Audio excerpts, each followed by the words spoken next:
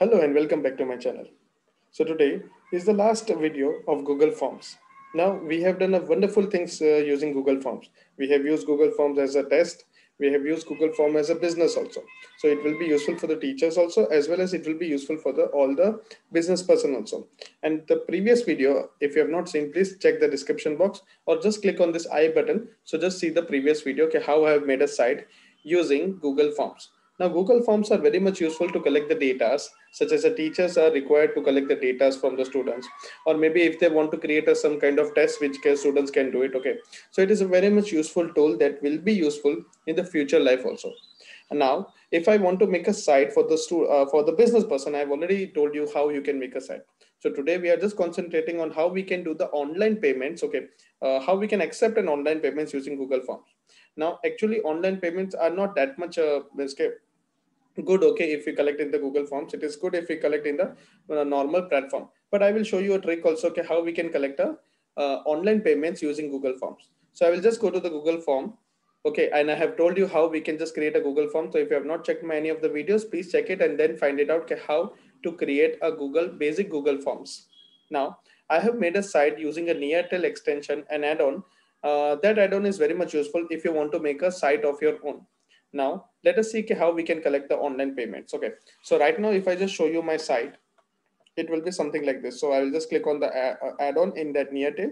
Okay, and if you want, you can create an order form, or you can customize this form, or you can even share this form. Okay, so if you share this form, you have to share it from here. So whenever you make a form using Neartel, you have to not do it as a normal thing, send, and you can just click the link and give it to someone else. You have to share it from here. So you just copy paste this link. Okay, you'll just paste it, and you will see that, okay, my site has already been created using Neartail. So I'll just show you that site.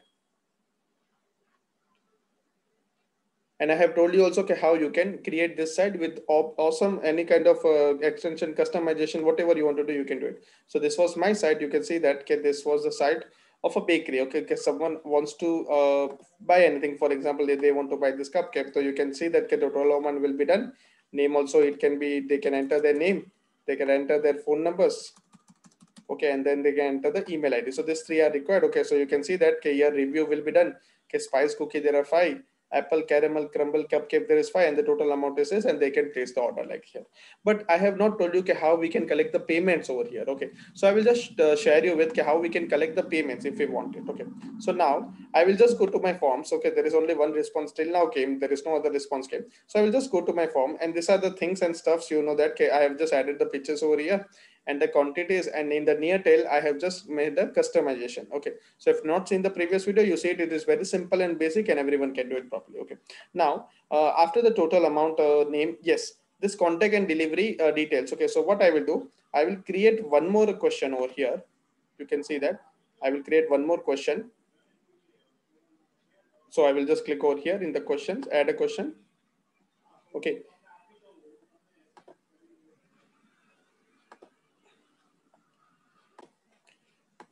so I will just click over here and add a question. So if I add a question, then there is an option. So I will write down over here payment option. So I will just add that to what is your payment option. So we will give you them two options to the customer. Either they can just pay it with the COD, or either maybe online payment. Okay. So there is their choice, okay, what they want to do. So if suppose they want to do an online payment, we will give them some details. Okay, obviously we have to give them some details. So I will add one more question. Okay, suppose if they want to do online payment using their Google Pay or something like that. So everyone will have a QR code in their Google Pay, or maybe if they are using Paytm or any other thing, so they will have a QR code. So what they can do, they can upload the QR code. So you can do that, scan the QR code. Okay, so scan the QR code. Okay, so they can, what you can do, you can just add a picture of your QR code over here. Okay, right now I'm just adding a sample QR code. Right now I'm not adding a perfect QR code, obviously, for the security purpose, but I'm adding a sample QR code. So a sample QR code, I will just add it and insert it. Otherwise, you can just add a QR code of your own, obviously Paytm or Google Pay or something like that. You can just add a QR code.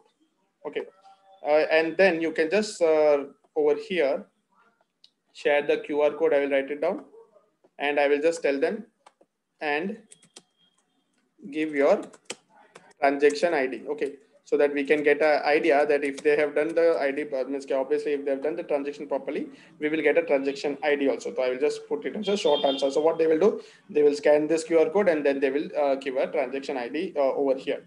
Okay, I can also tell them to upload their photo. Okay, so suppose if they upload your transaction screenshot. Okay, so whatever the transaction is there, they will just upload their screenshots.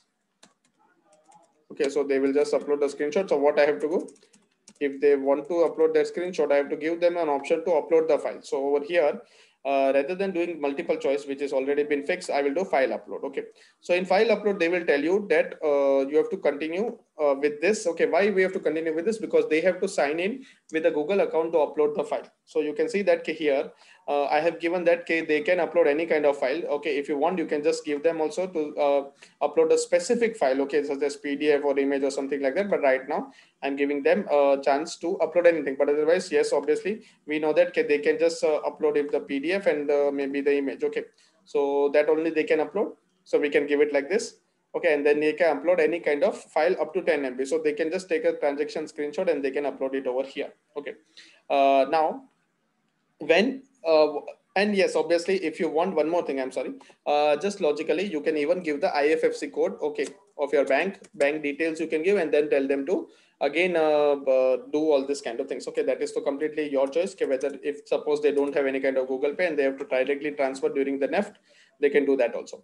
Now whenever I just preview this form, okay, the form will not open. Okay, right now I will just show it to you what will happen. Suppose I have made some editing and now I'm just opening my form. Okay, so as you can just see that, okay, now it is telling like that form is not publicly visible. Okay, because it is publicly not visible, because you have to log in with your account and then it can be visible. Okay, so it is difficult now. I don't want to, because everyone will not have any kind of Google account maybe. So what I can do over here, I can go again back to my this one, the form, and over here again I will go to my Neartel add-ons. Okay, so I will go to this add-ons and I will customize this form. Okay, so when I customize this form, it will take a little time and then it will tell you, okay, this form cannot be customizable because obviously you have added one option in which you have to upload the file. Okay, so in order to upload the file, they need, so what you can do, this form is not accessible to public user because as it requires to sign in. So convert the Google Drive upload into HTML upload. So rather than Google Drive upload, okay, because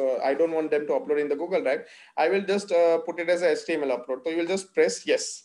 So once you press yes, okay, they will just work and then they will tell that, okay, this form is already customized and now it is publicly visible. So I will just show you my form. So I will just click on preview. It will take little time to reload little bit, and then you can see that your form will have even the QR code also and even the online payment option also. Okay, so now you can just go to start. Okay, now you can see that, okay, now you have some cupcakes, cookies and all that kind of things. Okay, now as you are filling up this form, so cookies are there, so you can just select some cookies, whatever, 9 cookies, 8 of this. Okay, suppose cupcakes. Now you can see that your price is 22.95. You can just enter your this detail. Okay, you can enter your phone numbers. Okay, and you can enter your email ID, whatever email ID is there. Okay, at the rate gmail.com or whatever the email ID is that you can enter it out so that they can get an invoice also. Now you can see they are giving an option whether you want to pay payment and COD or online payment. So I want to do an online payment. Okay, so yes, I can scan this QR code and give the payment, scan the QR code, give the transaction ID. They can give the transaction ID over here also. Okay, this is my transaction ID. Okay, and they can upload a file also. You can see that they can just add a file and then they will be told that you have to just drop and paste over here. Okay, so you can import the file. Now you can see that everything is done. Okay, so chocolate chip cookie, spice cookie, tax amount, okay, name, phone number, email ID, payment option is online payment, and scan the QR code and give the this is the transaction ID. And if I upload any kind of photo, it will be shown over here also. Okay, this transaction photo you have uploaded, and you can place the order. So this is the same way, but what you are doing, you are giving them an option of either online payment or either COD. Okay, so that is completely their choice, whether what they want to do, and then it will be easy for you to collect the payments online also, and it is very simple and basic things. Okay, so I hope you enjoyed my video. This was the last video regarding Google Forms. Next time we will learn that how all these forms data are collected in which application. So you know that it is collected in Google Sheets. Now I will tell you in Google Sheets a very wonderful things, how you can express a Google Sheet, how you can make an invoice in Google Sheet, how you can send it to the customers in the Google Sheet, how the teachers can use Google Sheet. So please stay in to my channel and subscribe and like my channel. Thank you so much and have a nice day.